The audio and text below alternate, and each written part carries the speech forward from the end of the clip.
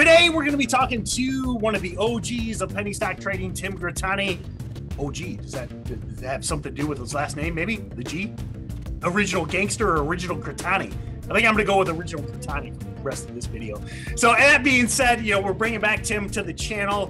One of the very most successful penny stock trading traders out there. And today we're going to be talking about the 5 tips from Tim Grittani for all of you that are new to this and looking to really maximize your potential in this niche.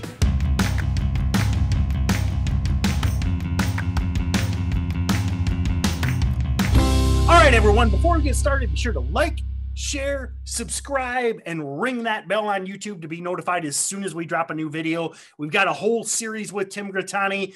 To definitely check out the archive as well if you stumbled across this video. And as I mentioned, be sure to ring that bell to be notified as soon as a new video drops. All right, Tim, welcome back.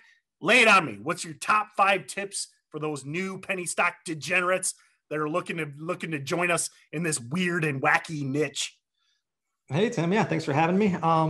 So the 5 tips I came up with are really things that I felt like most helped me early in my career. I tried to remember those days really well because, you kind of trade for a while and you lose touch with your roots and where you came from. But I do remember the early struggle and a lot of the things that, my analogy for getting started, it's like, I'm a big fan of the Rocky movies. I use this analogy a lot, but I always just think of like Clubber Lang in Rocky 3, and they're always like, what was it like in getting started in penny stocks? And I'm like, pain. It was lots of pain. Yeah. That's great. That's perfect. Number 1 tip probably comes as no surprise, but that would be cutting losses quickly. Something that I was actually really, really good about early in my career and lost touch with along the way. Where kind of middle of my career, I got a little bit cocky. I got a little bit, I just got undisciplined and I got away with it for too long. And then I got burned really badly and went through a really rough stretch for about a year where I just kept taking big hit after big hit where I'd give back a week or 2 weeks of gains in one trade. Now, cutting losses quickly, I kind of misunderstood that concept a little bit early in my career. To me, it was almost like, oh my gosh, if I'm in the trade and I'm currently red, panic. Like, this is bad. Like, I should probably start thinking about cutting it because I'm down. And that's, an overreaction. I've also seen people who want to say like, oh, I'll cut at 1% loss or I'll cut at 2% loss. They have this like preconceived number. Yep. For me, what cut losses quickly means and to do it in an effective way. And what really helped me as a trader was I cut it quickly based off of the chart and the chart trend. So looking at it from a long perspective, if I am buying a stock and I want to risk off of a previous support level. So maybe low of day, or maybe the last major dip to hold on the 5-minute chart or something like that. Red to green, breakout. Maybe that's 5% away, maybe that's 10% away, maybe that's 20% away. And what I have to do in combination is I need to take smart size based on how far away it is. So I'm always thinking about how much will I lose if I'm wrong? That's like the first question that should come into my mind on any trade. So if it's 20% away, obviously I'm playing a little bit smaller than if it's 5% away. Because I always want my loss. At the time, my max loss was, it must have been like $20 when I first started. Like I really did not want to lose much at all. But it was always based around a chart point. It was not some preconceived number in my head. It was not, oh my gosh, it just went from being slightly up on the position to slightly down. I better get out fast. Oh, good. I got out quickly. It's all about the chart. So for me, that's what cutting losses quickly is and doing so in an intelligent manner. Second main tip I would have for anybody really is start with small size. Right. And this comes from my own experiences. Again, I am so fortunate I did this. If I had it my way when I first started, I probably would have started a lot bigger than I had. And you know what? I blew up my first account. Right. I started with $1,500 of my own money. So all I lost was $1,500 when I blew that account up. I had worked a summer job that summer. I made $4,000 that summer at my summer job. So that was very, very recoverable. It was very easy to replace that $1,500 I had lost. If I'd started with $5,000, $10,000, something like that, where, I'd be done. Like, I think I would have blown up that first account and that would have been the end of the Tim Grittani story. I would not have been able to refund that account in a quick way. And, maybe time would have gone by. I'd gotten busy in a career. I have no idea, but I certainly would not have been able to just immediately reload and try again and learn from my mistakes. So I really think it's imperative to expect mistakes early on. Yeah, I think that, that's something that I, to agree. It's like, I mean, listen, if you've got a million, congrats. But I mean, again, if you're completely new, I mentioned it in the intro. I mean, this is, the biggest thing that I think a lot of people struggle with is the stocks that we trade, they don't follow any sort of rationale. I mean, this is madness in this niche. Mm-hmm. And you need to get your training wheels and get used to that niche. So even if you got $1 million, I mean, I say handcuff yourself with that small account, because as Tim mentioned, you're going to make mistakes. You're probably going to blow up. At least if you blow up, it's $1,000, it's $2,000, it's $3,000, $5,000, it's not 50, it's not 100, it's not $1 million. And, I think that forces good decisions. It forces you to have good habits, because like you may, I mean, here he is taking $20 losses, but that's teaching him to stick to those losses, because, he sees that account balance shrinking. And if you've got $100,000 in your account and you have no idea what you're doing, just bad things are going to happen ultimately. Mm-hmm. Yeah. And honestly, I don't think I know a single successful trader now who did not blow up at least one account. Yep. And would you rather, to you, the listener, would you rather be $1,000 or $100,000? Mm-hmm. I know what I'll choose. Oh yeah, absolutely. So my third tip kind of goes hand in hand with that, but it's don't expect quick money. I certainly did when I first started. I thought it would be easy. I thought I'd jump in and make money right away. And part of what goes along with this is I'm lucky I started when I started, because I still relied on my parents a lot for, I was still in college. They're paying a lot of my college expenses. Even when I decided to go full time at first, at the beginning of 2012, it would have been, I was living at home with my parents for a while. A lot of my expenses were covered. I wasn't having to pull money out of my account for rent at the end of every month, or credit card bills or things like that. So I mean, the last thing I would want as a new trader is the pressure of starting a new month saying, I've got to make $1,500 this month, or I'm not going to be able to pay my rent. Yep. Because and a lot of people do that, unfortunately. Oh yeah, it's very unfortunate, because that's just an impossible pressure to trade with, I think. Even in parts of my career where I don't have the pressure to make money, maybe I just have a week that I feel like is a slow week, and I say, oh, I don't want this week to be slow. I want to have a bigger green number. And then I start to force things. And just the second I force anything as a trader, it's almost always a loss. I mean, I think anyone as a trader is so much more effective if they can just sit back and wait for their A+ setups. So if you have that added pressure where it's, I need money and I need money fast, it's over before it even begins, I think. Yeah, it's so hard. I mean, again, I'm sure everyone watching this video has heard the 90% failure rate. I mean, it's a very, very difficult thing that you're embarking to do.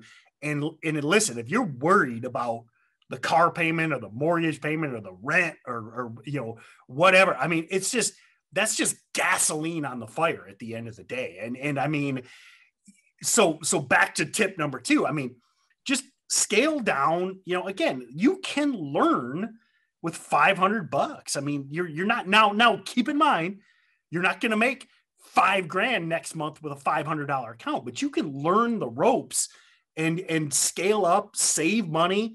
I talk about selling toys, junk you don't need, sell the motorcycle, sell the boat, whatever, but you can still be learning. But again, if you're trying to make your $2,000 mortgage payment with a $2,000 account, man, you're doomed. I'm sorry, you're doomed. So, yeah, I mean, my learning curve was 9 months from first video lesson to, getting back above break even and having my first big win. And I think a lot of the feedback I've gotten is that's maybe a little bit on the quick side even. And I think it is, yeah. So, I mean, 9 months is a long time to go without any kind of income. With zero income, and unless you got a side job or you got savings or you got parents to help you out. I mean, you could be going a year with or you might even be negative. I mean, that's again, when I know people see the dollar signs and all, we see it all online with the pop-up ads and TikToks. I mean, just when I thought it couldn't get worse, TikTok comes along, and it's like, oh my God, it's like, you know, don't even get me started on financial TikTok. But I mean, it's, you might be negative after a year. I mean, can you do that? You know, so that's the biggest thing, is just make sure you got your ducks in a row. You can paper trade, or you can trade 10 shares, you know. So yeah, and I'll say it's probably why 90% of traders fail, is because they can't stay in the game long enough to actually learn what they need to learn. I mean, my biggest lessons were my failures and my losses. And the fact that, you know, combining 2 and 3, you know, I was trading small, and, you know, I had time on my side. I wasn't desperate to make fast money. I mean, that gave me a chance to learn from those errors and adjust. So just, it makes a huge difference. Tip number 4, never follow alerts. Yes. That's, I'm sure you guys preach that a lot too, but I did it. I followed alerts for a couple of months. Me too. Yep. Oh yeah. And you're just chasing prices. You're waiting on somebody else to tell you what to do. You're just being a mindless sheep, and you are never matching the entry, never matching the exit. It's just, and, you know, and the thing is too, like, you know, the thing is, even if, I mean, you know, and this is something that, you know, we all talk about, you know, again, you know, you're not thinking for yourself. I think you need to be thinking for yourself, but ultimately, like, the point I make is like, even if it works for you, let's say alerts work for you. What if the guy goes away, or the gal goes away, or you know, or they just stop doing alerts? I mean, you're never going to get self-sufficient doing that. I mean, you gotta now learn from, okay, why did Grittani buy here? Why did he sell here? But if you think that's a viable strategy, and again, we all think it is. I was there 15 years ago too, but it's just not gonna work over time. It just doesn't. Yeah, so. Absolutely not. Yeah. And I had the best of intentions. I thought, oh, I'll study and learn while I make a little money on the side following alerts. I didn't make money following alerts. If you ever meet somebody who makes money following alerts, let me know. I'll be really curious, like, how they do it. They probably get the alert 5 minutes before anybody else. Exactly. Yeah. But yeah, just not going to help. It just won't help. And the 5th point that I wanted to bring up is just to try a lot of things. I think this was crucial to my success. You know, I was in multiple chat rooms. I was trying all these different strategies. I mean, I was all over the place. And yeah, it was a lot. Like, it was borderline too much. Like, I think it still helped though, because I had months of, you know, trying to short sell this or buy this, and I want to try this pattern, and here's a short report on this stock, so I'm going to short it because, you know, these people say fundamentally it's a fraud, and here's a new pump, I'll buy that. Like, I was all over the place, but I was doing it with small size.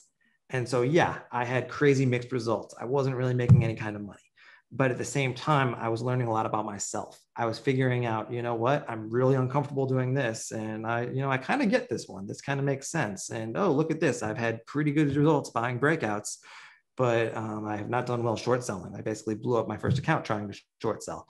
So tracking it too, like not only try a lot of things, but track what you're trying. Yes, that's the big thing. Yeah, that spreadsheet that I had, that I tracked my trades, where I would say what I was trading and like what pattern it was supposed to be, or whatever my reasoning behind the trade was. That was huge, because when I finally did have that blow up moment, I was able to take my step back and say, okay, I've been at this for 6 months. I just blew up an account. Let's see where I've done well and where I haven't. And then from there, I was able to just cut out, 75% of the patterns I was trying to trade, and say, you know what, I've done well with breakouts. I've done well with buying new promotions. Let's just trade only that for a while, and be disciplined enough to go 2-3 days without making a trade if my pattern is not there. Ignore all the hoopla in the chat rooms. Forget about it. If everybody's celebrating a win that you didn't take part in, it's okay, because it wasn't my pattern. And that is how I got back to break even. And that is how I started to have my first big wins. And then I developed confidence, because I was having fairly consistent results with these patterns, and I was able to size up because of that confidence. And then I was off and running. And then from there, I added in one setup at a time. So that is basically how I did it early in my career. And I think that was just a huge, crucial part of it.